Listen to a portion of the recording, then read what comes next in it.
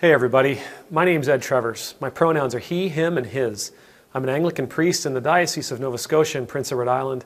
I get to serve in the beautiful town of Shelburne, Nova Scotia in the awesome parish of Church Shelburne that sits on the ancestral and on the unceded territory of the Mi'kmaq people. I give thanks for you all every day. I thank God especially for everything that you teach me and everything that you share with me in your comments and in your emails. Now, I'm going to confess something here, and I hope nobody will judge me for it. But I was in a meeting a few weeks back, maybe a month or so ago, and a piece of scripture came up. We read from the Gospel of John, the 3rd chapter. It was that passage just before the famous John 3:16, where Jesus is talking to Nicodemus, the Pharisee who's come to visit him under the shroud of darkness. He doesn't want anybody to know he's there. So they're talking back and forth, and John's asking him some questions, and Jesus is doing his best to answer.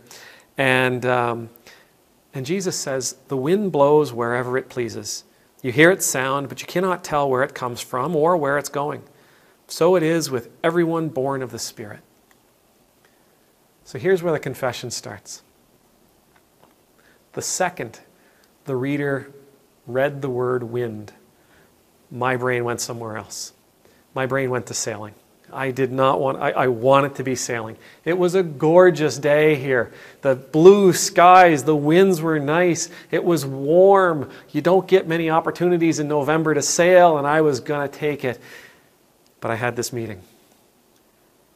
And so I began thinking about the wind, and I began thinking about sailing, and what happens, especially when the wind changes. Now, this reflection that I'm about to offer you has almost nothing to do with the passage that I shared, except that the word wind is going to be used in both. But where my brain went that morning was I'd been sailing maybe a month before that, and I was sailing past an island out in Shelburne Harbor, and I was on a downwind, so I was on a downwind in a laser, and anybody that's sailed a laser knows that they're rickety. They're just not well-designed boats. They're wonderful and amazing to sail, though.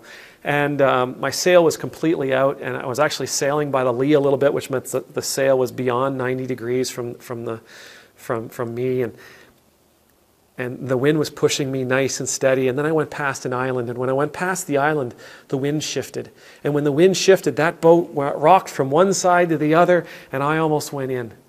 And I had to bring the sail back in. I had to trim it a different way, and I had to move my tiller and point the boat slightly differently. And that's kind of what we're going to talk about today. There's a lot of change happening around us. There's a lot of change. There is a lot of people who are trying to move with this change, and there's a lot of people who are trying to move against this change. But the change is coming. There's nothing any of us can do about it. The change is coming. Some are happy about it, some aren't happy about it, but change is coming. Not because of one particular moment. Change is always coming. The only option we have, the only genuine, honest option we have, is to trim our sails and adjust the direction of our boat.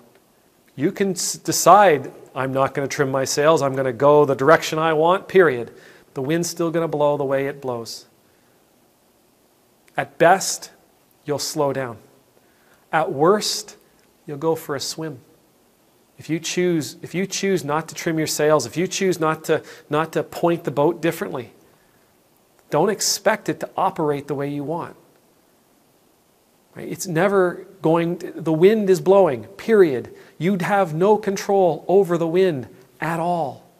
All you have control over is how you have adjusted to the wind. That's the only thing you got going for you. How have you adjusted to the wind? The wind blows where it wants, how it wants, as strong as it wants. You get to decide how you will adjust your boat, how you will adjust your sail to take in that wind, to use that wind to move you forward. How will you harness that power to move in the directions that you want, to move in the directions that are safe for you? But the wind is blowing. You can't stand up in the boat and yell at it. It's not going to do any good. You can't yell at the other boats around you who have adjusted. That's not going to do you any good. Your only choice is to trim your sail and adjust your boat. May the Lord bless you. May the Lord keep you. May the Lord make his face shine upon you and be gracious to you. May the Lord lift up his countenance upon you. And I pray that you will always know the peace of being in the Lord's presence. And as you and I feel the winds of change blowing all around us, I pray that we will all trim our sails and point our boats together so that we can move forward together. Because quite honestly, there is nothing prettier than a whole bunch of boats moving in the same direction together under the same wind.